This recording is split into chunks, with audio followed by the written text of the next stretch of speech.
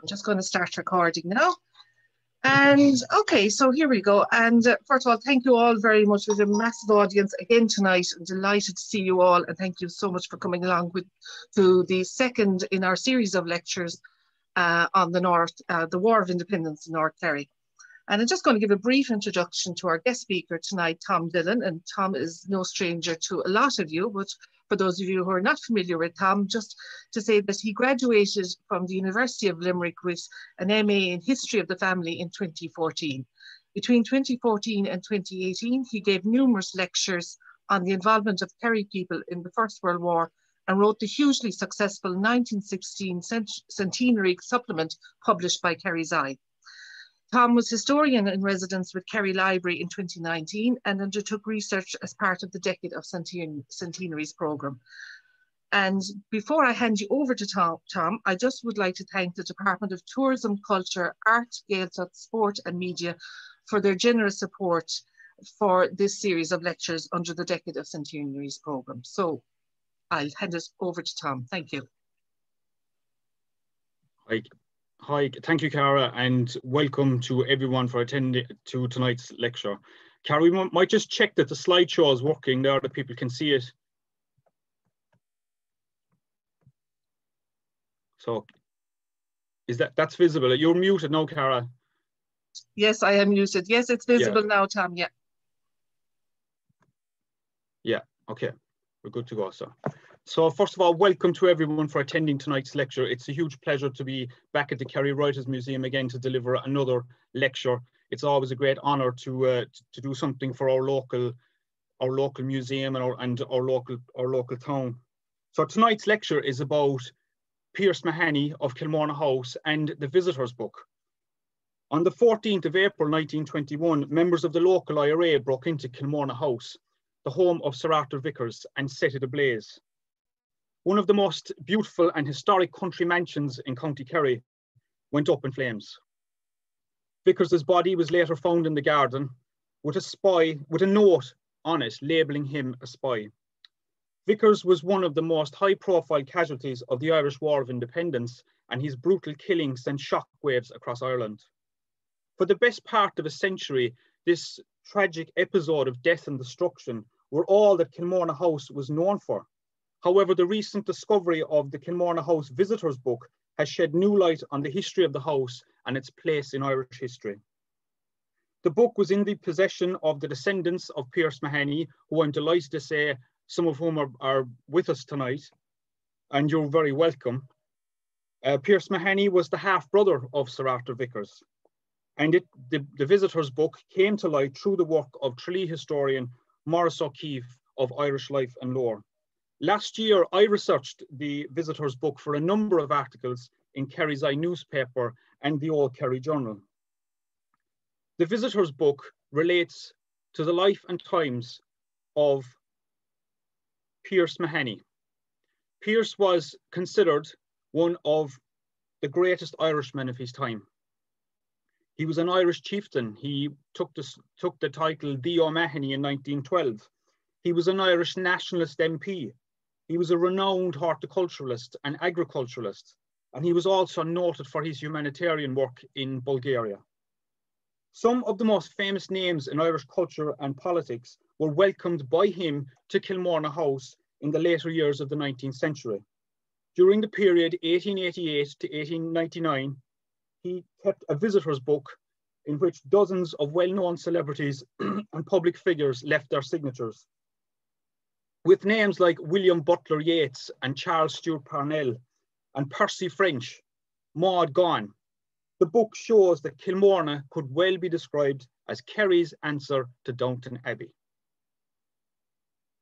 Kilmorna House was one of the grandest great houses in Kerry during the 19th and early 20th century, and it was situated 4 miles southeast of Listowel and 6 miles northwest of Abbey.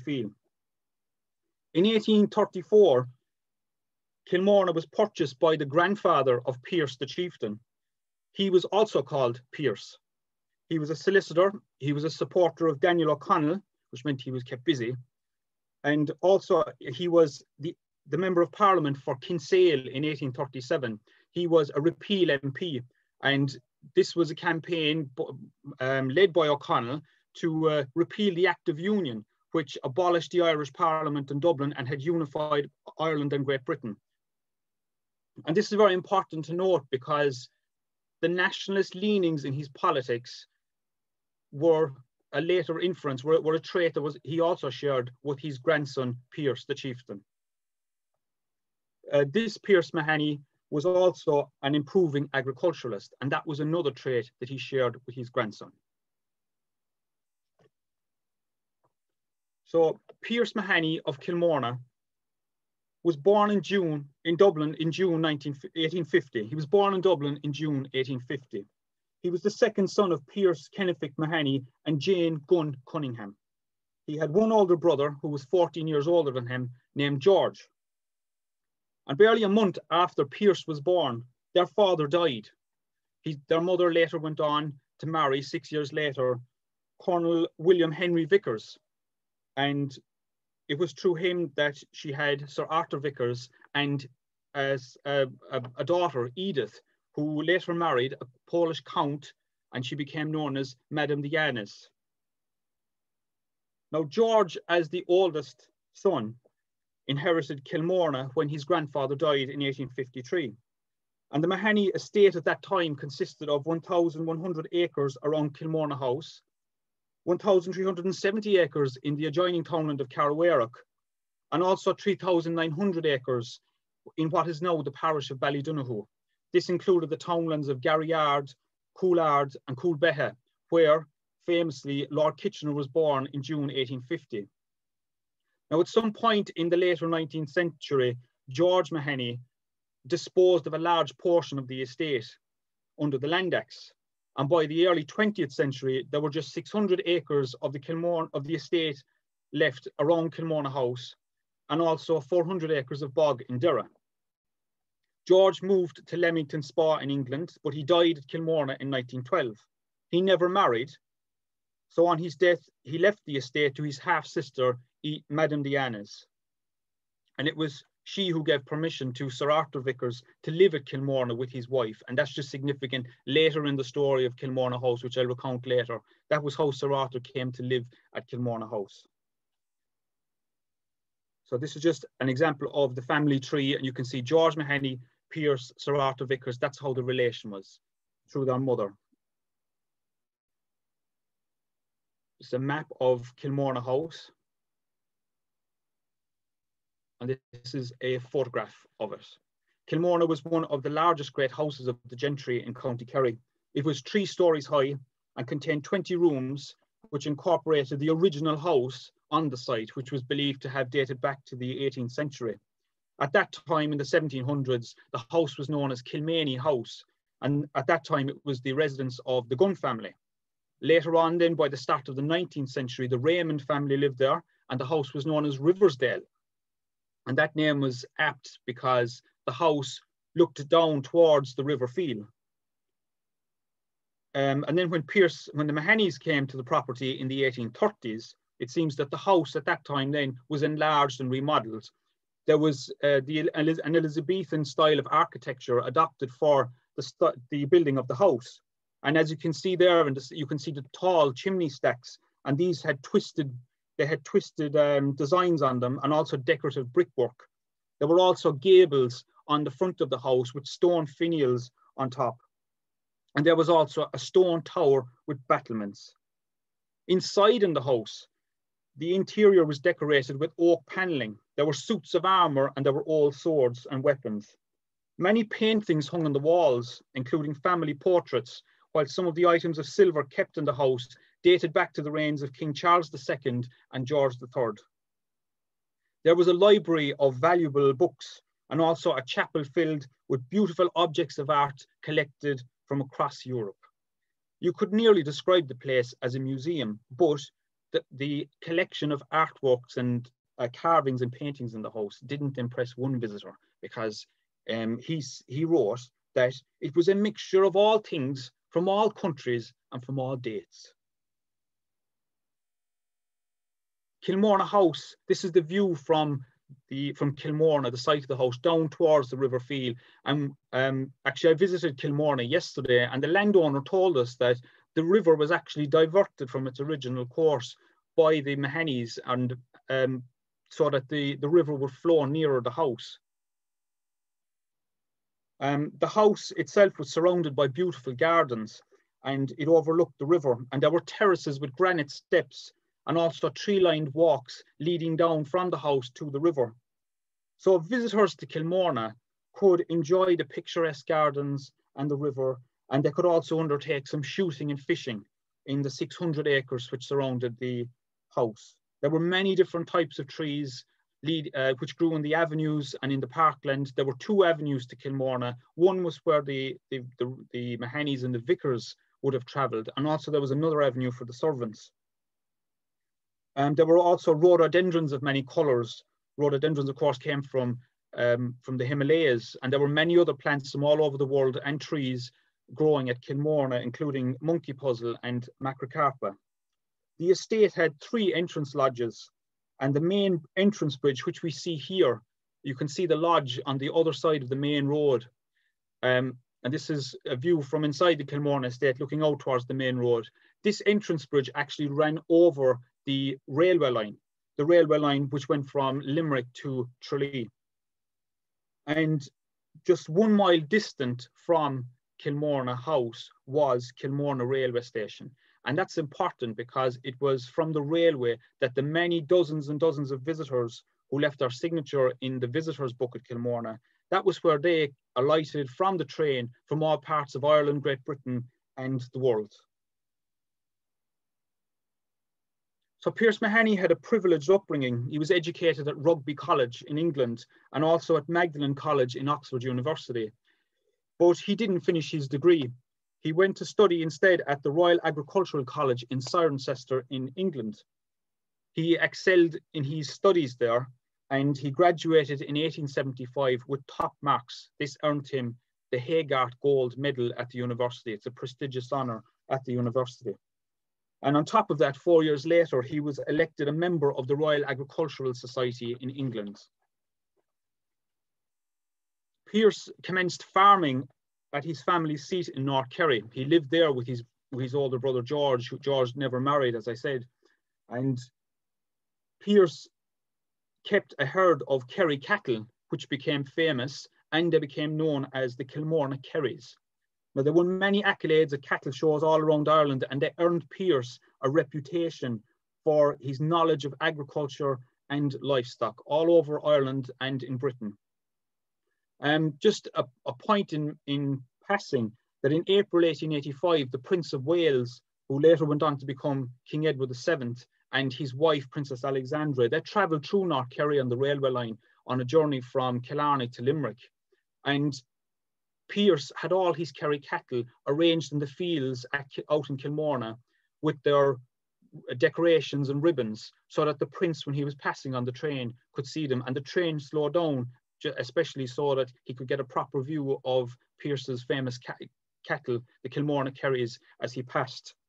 And he also got to view them a second time, because there were 9 of the herd from Kilmorna were actually sent over to London for an Irish exhibition in August 1888. And they were also viewed that time by the Prince and Princess of Wales and by the former British Prime Minister, William Gladstone, and his wife. And actually, Pierce actually gifted Gladstone's wife a heifer from the Kilmorna herd on that occasion. The reason I mention about the agriculture and Pierce's connection to it was because eventually it led to his career in politics. He worked with the Irish Land Commission for 3 years all over Ireland during the early 1880s. And at that time, he became convinced of Britain's failings towards the land question in Ireland. The huge problem was that most of the land of Ireland was owned by absentee landlords, and they had little or no interest in improving the productivity of the land.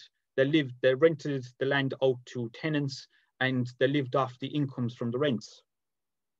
And the tenant farmers then were in the position that if they would have had to pay for improvements to the land out of their own pocket, and they would receive no compensation to do that.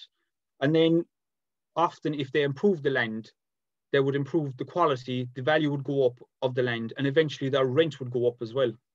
So this whole situation actually affected the whole prosperity of Ireland, because agriculture was the main activity in the Irish economy at the time. Immigration, evictions, land agitation, and crime were all linked to this issue.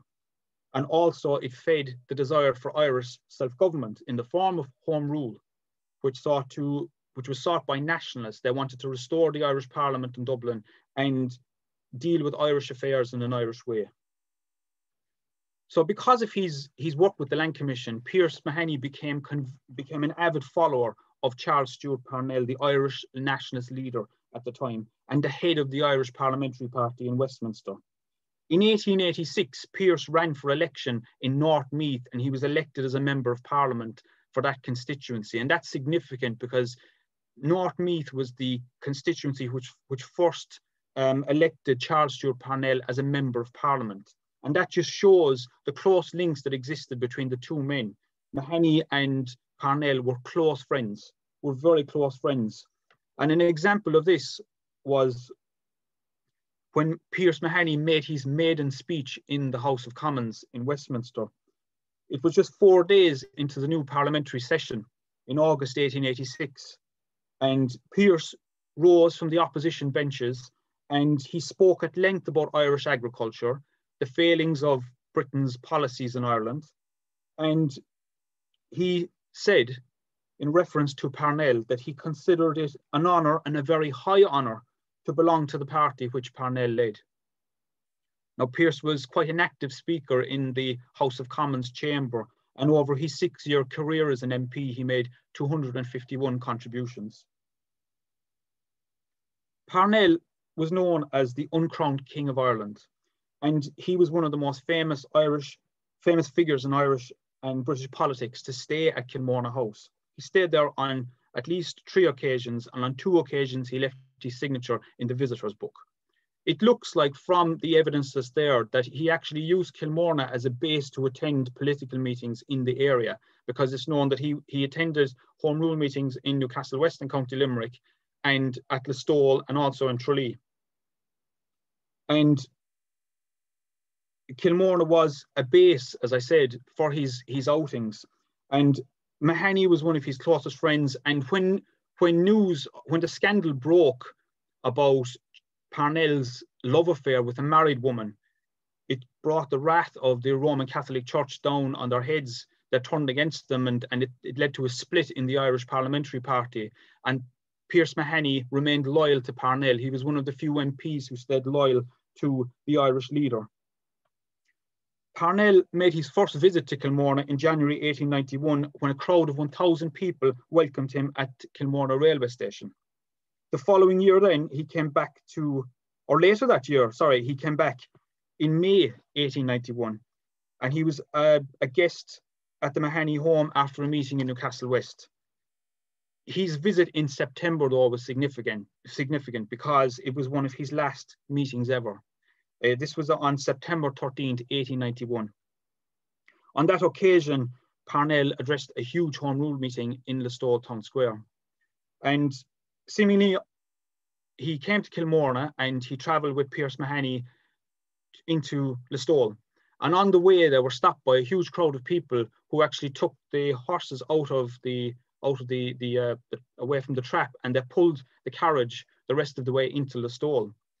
And Parnell went to the Listowel Arms Hotel, where he met a number of dignitaries.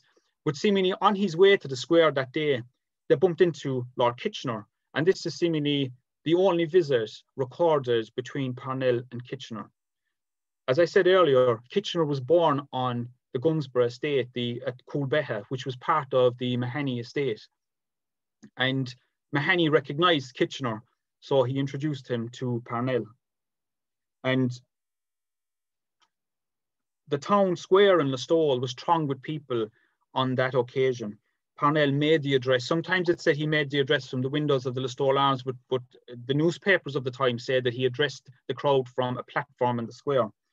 And seemingly the crowd which attended that day was scarcely ever attended was scarcely ever excelled in North Kerry. This is a picture of the square. There were pictures actually taken of the meeting that day, but I've not been able to track them down. There were only cattle and farmers in the square that day, but the square that day was full with people. The day Parnell gave one of his last speeches, and it's famous because during the course of his speech, he repeated the words of one of his most famous speeches, which he first made in Cork 6 years before.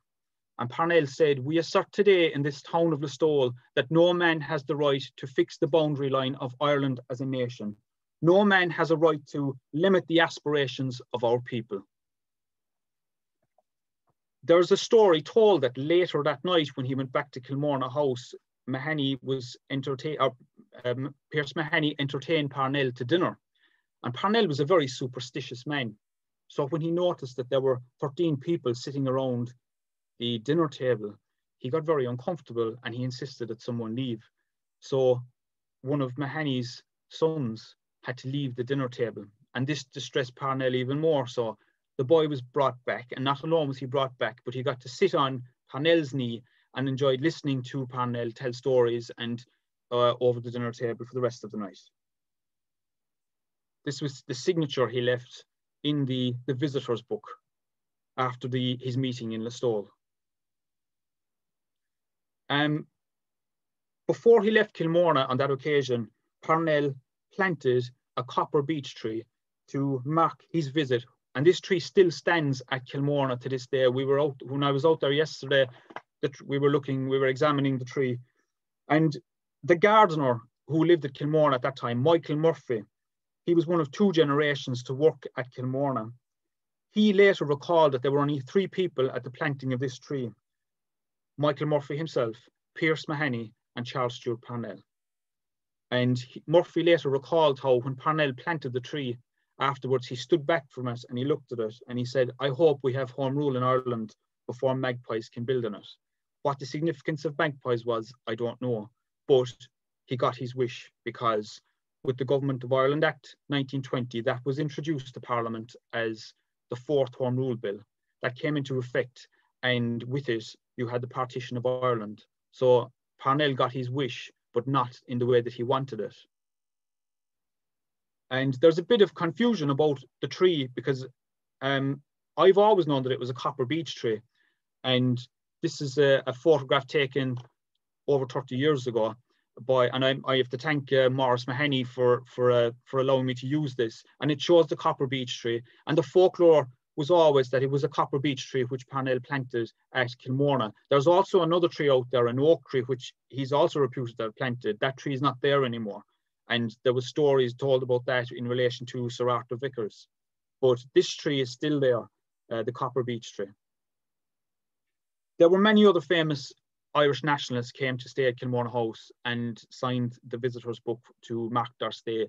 John Redmond, the leader of the Irish Parliamentary Party during the First World War, under his leadership, the party was actually reunited. He stayed at Kilmorna. You also had Tim Healy, the first Governor General of the Irish Free State. He was an Irish Nationalist MP, and he stayed at Kilmorna. And also what's very unique about this book, and one of the pieces of history that it uncovers, which is significant, is the number of Liberal Party MPs from Britain who visited Kilmorna and stayed with Pierce Mahony. And that's important because the Liberal Party under Gladstone, they supported the idea of Irish Home Rule. And there was a loose alliance in the House of Commons between Parnell's Irish Parliamentary Party and the Liberals. And when the Home Rule Bill was introduced to Parliament in 1885, it actually led to a collapse of Gladstone's government, and it split his party as well. But there were many MPs from the Liberal Party who came to Kilmorna, among them these men, Sir Alfred E. Pease and also Godfrey Bedson. He actually went on to become the first president of the National Institute for the Deaf in Britain. 2 more were Francis Schnadhurst. He was involved in the election victories for the Liberal Party. He was an organiser, and also Wilfred Lawson. He was another Liberal MP.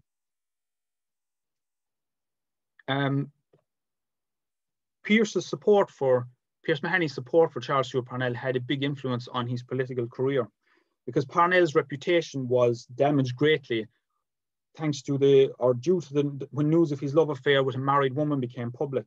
He later married Catherine O'Shea. She became his wife, and that's why Mahony said he didn't have a problem with it. But the scandal split the Irish party, as I mentioned earlier, into pro and anti-Parnellite factions, and this split continued long after his death. So when the 1892 general election came, Pierce Mahony ran for re-election in North Meath. And because he was a pro-Parnellite candidate, the Roman Catholic clergy and the bishop spoke out against him, that they warned voters from the pulpits not to vote for the pro-Parnellite candidates. And Mahony ended up being defeated in the election by Michael Davitt, the co-founder of the Land League. Now, the result was appealed by Pierce Mahony on the grounds of the influence exerted on voters by the Roman Catholic Church. And there was a re-election, but he still lost the by-election. So he lost his seat in Parliament. And this election, this 1892 election, is significant because across Ireland, that happened to candidates across Ireland, the influence of the Roman Catholic Church on voters. And Unionists noted this because it strengthened their resolve against Irish Home Rule and any measure of Irish self-government, because in their opinion, Home Rule meant Rome rule. Pierce, after losing his seat, he still continued to welcome many famous people to Kilmorna House. Among them was the future Nobel Prize winner and the icon of Irish literature, William Butler Yeats. He stayed at Kilmorna on 2 occasions, on December 17th, 1893, and again in May 1899. And again, this is one of the pieces of history revealed by the visitor's book, because no one knew that Yeats came to Kerry, let alone stayed in Kilmorna, until we found this in the visitor's book. This is why it's a very significant source of history, and it's very significant and important historical document. There's also something in the visitor's book that relates to Yeats's love life. Maud Gonne was the love of Yeats's life, and he proposed to her 3 times, and each time she turned him down. She eventually went on to marry Major John McBride, who was executed during or after the 1916 Rising. And Maud Gonne stayed at Kilmorna as well from April 15th to the 17th, 1893.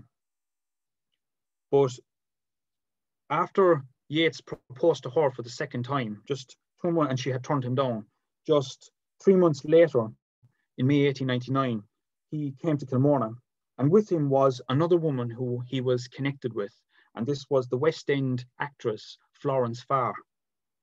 There's ideas that, or there's a belief that the 2 of them had a love affair, but there has been no evidence to support this, and possibly this is again why the visitor's book is significant, because it actually shows the connection that these 2 people stayed together at Kilmorna House. Florence Farr was a women's rights activist, and she was a suffragette.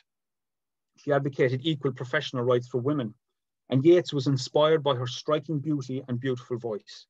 She performed his poetry, and she was also his stage manager and constant companion. So this is their signature in the Kilmorna House visitor's book. And what's interesting about that is it shows that it indicates, if you look at the ink, that it is possibly written by the same hand. So Florence Farr and W.B. Yeats.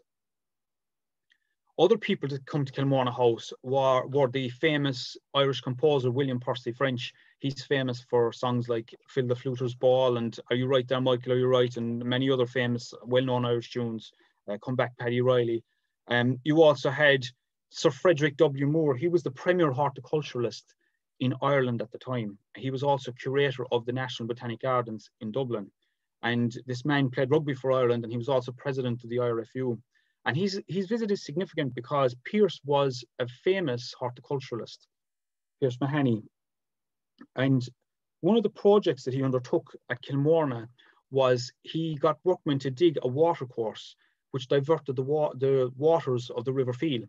And this created a stream which ran at the bottom of the slope, where the terraces were in front of Kilmorna House. And at one particular end of it as well, there was also a boating lake. But this stream created an island garden, and there were little wooden bridges across the stream to get to it. And he had plants of all different types. And you can see there where these trees are growing, that's actually where the site of the garden was and when we were there yesterday. So Frederick Moore is significant. And actually, when Pierce left Kilmorna in 1899 because he inherited the Grange Con estate in Wicklow. His uncle David died and Pierce inherited the estate and also a fortune. And what's interesting is from that point on, the visitors book records the signatures of people who visited him in his other homes, and it follows on with him and the people who visited him in his later life. And some of the houses he lived in at that time were Mucklock and also Coolbell and Taggart. These were other houses on his Wicklow estate. And Frederick Moore's name actually continues to appear in the later years. And also what's significant as well is that there are names actually from the Listowel area in the later decades. Actually after Kilmorna House was burned, these names appear. And among them, just to mention them, were Lily Dillon, who was the famous aviator. She came from the square in Listowel. And also you had the members of the Cray family who lived in the house in what is now the Kerry Writers Museum. So in the early years of the 20th century, Pierce Mahony and his second wife, Alice, went to Bulgaria. And there, the two of them founded St. Patrick's Orphanage in the Bulgarian capital, Sofia. With the help of local dignitaries, they set up the orphanage, and upwards of 30 children were homed and educated. They were moved by the plight of children left without their parents. Their parents had been killed in the Linden uprising in Macedonia. So Pierce and Alice were moved by this, and they set up the orphanage. And seemingly the fortune which Pierce inherited from his uncle was spent in educating these orphans and in running the orphanage in Bulgaria. And he spent a lot of time there. He lived quite a lot in Bulgaria. And the orphans called Pierce their father, and they called Alice their mother. And she died in 1906, and her body was brought back to Ireland and buried in Ballynoor churchyard near the Grange Con estate in Wicklow. And over her grave is a high cross brought from Bulgaria, which was sent with the blessing with the permission of the Bulgarian government. And some of the orphans actually took the surname Mahony or O'Mahony, as both of them were used at different times by Pierce. And seemingly the surname Mahony is still to be found in Bulgaria to this day. Some of the orphans were actually brought back to Ireland by Pierce and educated at Trinity College. Some of them went on to have very successful careers in the church, in law, and also as doctors. And some of them settled here in Ireland. Their descendants are still to be found in Wicklow. And also some of them returned home to Bulgaria. Seemingly one of them went back and he worked as a doctor and lived to the great age of 102. And possibly it was because Pierce's work, his humanitarian work in the orphanage, might well have been influenced by his own family background, his own experience in his own family, because his father had died within a few weeks of his own birth. And then he saw his half siblings, Sir Arthur Vicars and Edith, Madame Dianish, they lost their parents. Their mother died and their father died when they were quite young as well. And it would have been George and Pierce in Kilmorna who actually would have looked after them. Pierce converted to the Bulgarian Orthodox Church, and to commemorate his beliefs, he commissioned a fresco in a monastery in central Bulgaria. And this fresco depicts two local saints, and also Ireland's patron saint, who I've used here. This is actually the image of St. Patrick in St. Mary's Roman Catholic Church in Listowel. And I just thought it was apt to use here because the image of St. Patrick in the fresco in central Bulgaria, it is believed was modelled on Pierce Mahony himself. And I just wanted to make the comparison here. The beard absolutely there's a great likeness. Pierce was honoured by the King of Bulgaria, King Ferdinand I, for his humanitarian work. And he became loved by the Bulgarian people. Even in remote villages, the name of the Irishman who helped their country's orphans was well known. Pierce shared an interest in horticulture with the Bulgarian king, and King Ferdinand supported plant hunting expeditions for Pierce in the wilds of Bulgaria. He loaned him the royal train, and he also loaned him the royal gardener, Mr. Kellerer. And many of the plants collected by Pierce were sent back to Ireland and grown in his gardens here. When the First World War broke out in 1914, Pierce Mahony was in Bulgaria, and he came back with great difficulty. He urged Bulgaria to join the Allied cause. However, instead the country joined the war on the side of Germany and the Austro-Hungarian Empire.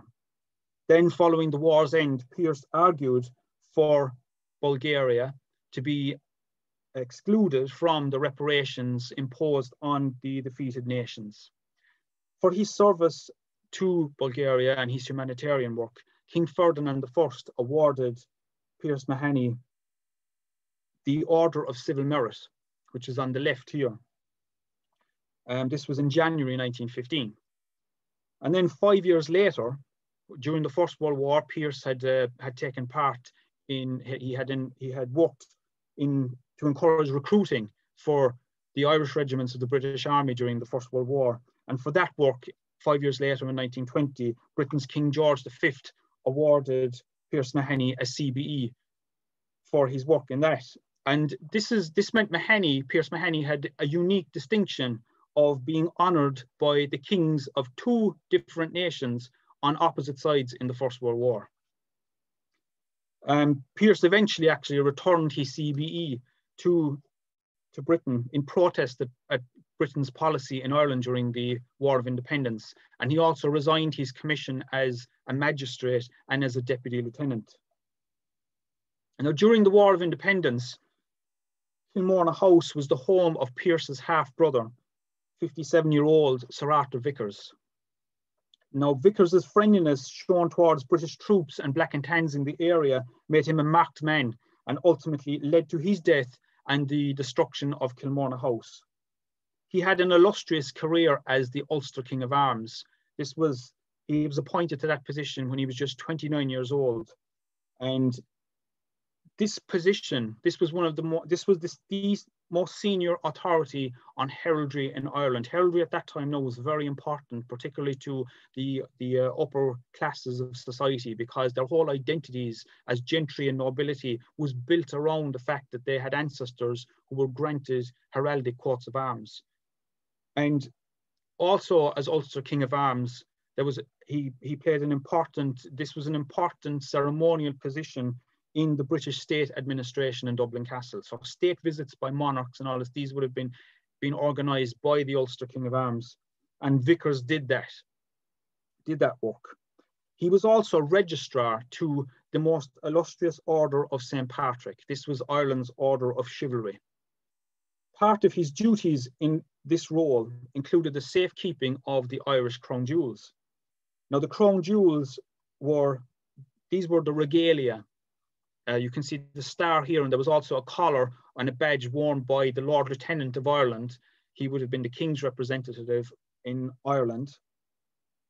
And these jewels were made up of priceless emeralds, diamonds, and rubies. They were actually given by King William IV in 1834 from jewelry owned by his wife, Queen Charlotte. And just days before the state visit of King Edward VII in 1907, it was discovered that these jewels were missing from the safe in Dublin Castle, where they were in the safekeeping of Sir Arthur Vicars. They were needed for an investiture of a new Knight of St. Patrick, and the jewels were missing. The investiture had to be cancelled, and the king was furious. There was a national scandal which made global headlines. And Sir Arthur Vicars was made the scapegoat for their loss. His brother Pierce Mahony actually worked to try and clear his name, but unsuccessfully. He fell out with Sir Arthur Vicars lost his position as the Ulster King of Arms, and he retired in disgrace to live at Kilmorna House. His brother George was alive that time. He left him live at Kilmorna, and later when Kilmorna passed to their sister Madame Diana's, she left Sir Arthur Vicars live at Kilmorna with his wife, Lady Vicars. His Lady Vicars was Gertrude Wright from Kilmorna in Castleisland, and he married her in 1917. There's just a little story about her, was that she kept Yorkshire Terriers, and there was a graveyard in the corner of the grounds in Kilmorna where they were buried, and there were little headstones to mark their graves. Seemingly the workmen had to dress in black when the dogs died as well, and they had to be very solemn. Now, local folklore in the Kilmorna area recalls that Sir Arthur Vicars was very well liked. He was known as a very kind man, and he gave presents to the local children and his workers at Christmas, and he threw parties for them. It was also said that he drove to Listowel each week with food from the Kilmorna estate and gardens, which he distributed to needy families.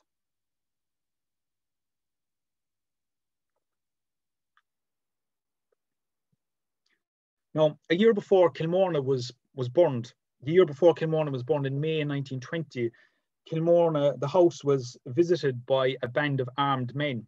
And seemingly there was a rumour went out at that time that many other members of the gentry had given Sir Arthur Vicars their guns, and which he was said to have locked in a strong room in Kilmorna. Now, this was only a rumour. So the men tried to convince Sir Arthur Vicars to open the strong room door, which he refused, and the men left. But they left with a warning that told him to leave the country, because his friendliness, again, towards the Crown forces in the area were drawing a lot of suspicion on him. The following Christmas, Vicars seemingly gifted 6 turkeys to the Black and Tans who were stationed in Listowel, and this seemingly was common knowledge in the area. And also he continued to entertain officers of the British Army at Kilmorna. So the 7th of April 1921, there was a party of British troops returning to Listowel after spending a day fishing at Kilmorna. They didn't visit the house, but they went to fish in Kilmorna, and they were on their way back. Just beyond the gate of Kilmorna, there's a bend in the road, and they were ambushed there by the IRA. Seemingly the ambush itself was laid by the IRA in haste. They just saw an opportunity to ambush the British soldiers, and they did. And there was one IRA volunteer, Mick Gallivan. He was killed. He was shot by a Captain Watson of the Loyal North Lancashire Regiment.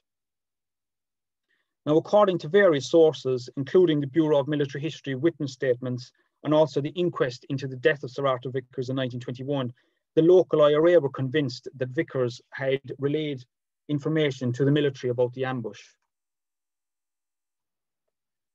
And Vicars was already suspected of providing information about the movements of local IRA units. Seemingly the IRA flying column passed through the Kilmorna area because it between Dowa and Knockanure. And according to the account of Paddy Joe McElligott, he was the commander of the IRA's 6th Battalion, Kerry No. 1 Brigade. This was taken down in 1955, that the decision to execute Sir Arthur Vicars was not sanctioned by Brigade or General IRA headquarters. It was taken by, according to his account himself, it was taken at battalion level. And he had received information that Vicars was a spy and Kilmorna was to be handed over to the military for their use. And he resolved to prevent this happening. He ordered the Dowa company of IRA volunteers to burn the house. And McElligott stated he planned to deal with Vicars by way of trial. This is all in his witness statement. So adding to that, you have James Costello. He was the captain of the Dowa company. And again, in his witness statement, he reveals how he dumped paraffin and petrol near the house. And on the morning of the 14th of April, around 10 a.m., they went to the front door of Kilmorna and they found it bolted against them. So they broke a window and one of the number climbed inside to open the door. Now, while some of them went to the strong room and they blew open the door, they were expecting to find guns and ammunition inside, but they found there was nothing. There were only dumbbells and dummy guns, is what is mentioned in the witness statement. And while this was going on, the rest of them, some more, rounded up the servants. They told the servants, according to the different sources, that no one was going to be harmed, that they had just come to burn the house. Upstairs, Sir Arthur Vicars was actually in bed. and he was talking to his steward, George Cunningham, when Lady Vicars came into the room and told him that there were men in the house with guns. This is according to George Cunningham's evidence in the 1921 inquest into the death of Sir Arthur Vicars. And Michael Murphy, who was Sir Arthur Vicars' valet, he also gave evidence to the inquest, and he said how Vicars asked him to try and save some of the family portraits, and other items as well were thrown out the windows to try and save them from being burned. So the evidence, there's the historical evidence in the inquest, the 1921 inquest. One of the witnesses was the steward George Cunningham, and he stated how he heard one of the IRA volunteers ask who had gone down the terrace steps. Now, and someone replied it was Sir Arthur. Sir Arthur had left the house by the front door and he'd gone down gone out towards the terraces. And the IRA man immediately ran after Vicars with 3 or 4 others. This is according to Cunningham's account. Cunningham said, "I heard Sir Arthur say a few words and immediately several shots rang out."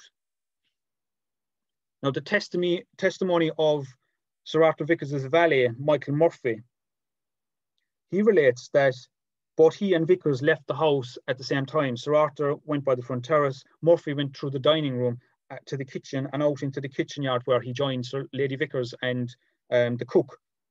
And immediately, he says, he heard shots.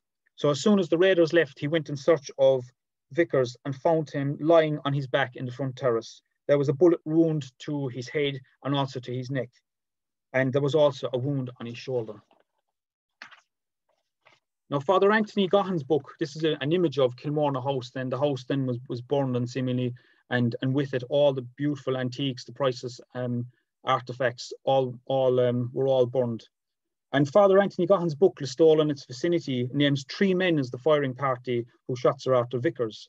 One of them was John Jack Sheehan of Kylbuie, Listowel, and he was later shot himself by the Black and Tans. He was trying to escape from the Tans across a bog when one of them, the bog is in Kylbuie, and if you ever travel that stretch of road, you'll see a white cross up on the bog, where the place where he was shot. And one of the Black and Tans shot him as he tried to escape that day to get away from them. Now, one of the stories told about Kilmorna House was that there were a number of pieces of furniture and also other household effects looted from the house at that time. And there's a story told again in Listowel and its vicinity about the parish priest, Father James Beasley. He was a well-known Sinn Féin supporter, but he totally disapproved of the looting of the houses. And the story related in the book says that how years later he created a scene in a local parishioner's house at a station mass when he sat down at the table to eat breakfast, and he realised that the cutlery and plate laid in front of him had come from Kilmorna House. So the sister of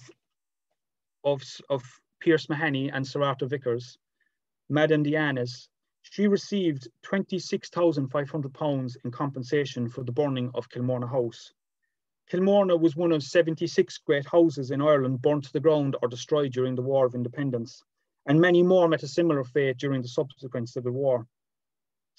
Whilst these actions in places were undertaken to prevent the houses falling into the hands of the military and being used by them, they were also undertaken on the premise that if a family was burned out, they might not return, and perhaps the estate would be sold and divided up among locals. Now, that's not to say there's speculation about that and whether it happened or not in Kilmorna, I can't say. But the ruins of Kilmorna House remained for some years afterwards, and people often came to visit them. So to prevent this, the landowner at the time, he was a Dr. Leahy, he eventually brought in a digger and he bulldozed what was left of the house. And the rubble was actually, we found out yesterday, the rubble was from the house was actually moved down towards the riverbank because the river was actually cutting away a part of the land which bounded the river, and it was used to prevent erosion at that particular spot. And also taken down, there were the granite steps, the terrace steps made of granite were also taken down to that corner of the land. And he didn't want people visiting the site anymore. But even the fact that Kilmorna House was gone, the ruins that were no longer there, it didn't deter certain visitors, because Legend had it that Sir Arthur Vicars had buried the Irish crown jewels in secret at Kilmorna House. And seemingly people would come to the place still with metal detectors in search of the Irish crown jewels. And the story we heard was that locals would actually, on purpose, dig a hole and bury pieces of old beds and hinges on the site, so that when the budding explorers would come with their metal detectors, and the metal detector would go off, and they'd dig down with great excitement, all they'd pull up out of the ground would be a rusty hinge or a piece of an old bed. So to conclude, Pierce Mahony was deeply hurt by the burning of Kilmorna, and he never again returned to Kerry. He lived out his days in Wicklow, enjoying the life of an Irish chieftain. In 1912, when his older brother George died, he became the senior male in the senior male line of the O'Mahony family, they could trace their ancestry back to South Kerry in the 7th century. And so Pierce adopted the title of an Irish chieftain. He called himself the O'Mahony, and he changed his name by deed poll. Now he was a member of the church. He had always been a member of the Church of Ireland, and he had converted to Bulgarian Orthodox faith. And he continued to receive communion at his local Church of Ireland. But when the rector asked him to choose between the two, he converted to be a Roman Catholic. But every Sunday, he would march to church dressed like this in a kilt, with his hat and carrying a staff, just like an Irish chieftain. He had an Irish wolfhound, and he was accompanied by a pipe band. He was succeeded at Grange Con by his son Dermot, who served as a Commonweal TD and later Fine Gael TD in Dáil Éireann. Pierce died in Wicklow on October 31st, 1930, and he is buried in Ballinure churchyard. He is remembered in Ireland today through the Navan O'Mahony's GAA club, which is named after him, and also in Bulgaria, as you can see on the map here, in the Bulgarian capital, Sofia, where there is a street named after him, Ulica Pierce O'Mahony. Also in 2004, there was a street in the city named after him to commemorate, or a square, sorry, there was a square named after him, Plostad Pierce O'Mahony. This was named in 2004 to mark the centenary of the founding of St. Patrick's Orphanage. Pierce was one of the most distinguished Irishmen of his time, and his name is still well known in Bulgaria. This incredible man's links to North Kerry and his family estate at Kilmorna are recalled and strengthened in the Kilmorna House Visitors Book. Its pages recall the part he played in Irish politics as an Irish nationalist MP, and also the visits of so many famous Irish political and cultural figures, people like Yeats and Parnell, Maud Gonne and Percy French. This book gives a whole new insight into the history of Kilmorna beyond its tragic destruction, and also as a place where Sir Arthur Vicars was killed. The huge political issues of the 19th century, Irish agriculture, the land question, and Irish home rule, these were all discussed and debated under its roof. The Visitors Book also reveals how an Irish great house could provide an informal setting beyond the realms of Westminster, where all these issues could be debated and campaigned.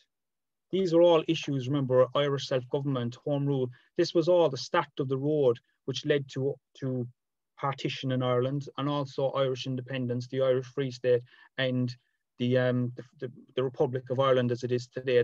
Home rule was at the start of all that journey. Today, out in Kilmorna, nothing remains of the Grand Mansion, which was once Kerry's version of Downton Abbey. All that is to be seen is a few bits of masonry. There's a part of the garden wall still there, and also an underground well. But the one living occupant, which still survives, is the copper beech tree planted by Charles Stewart Parnell.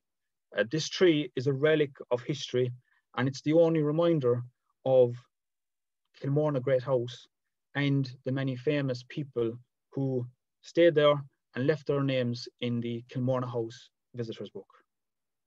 So thank you.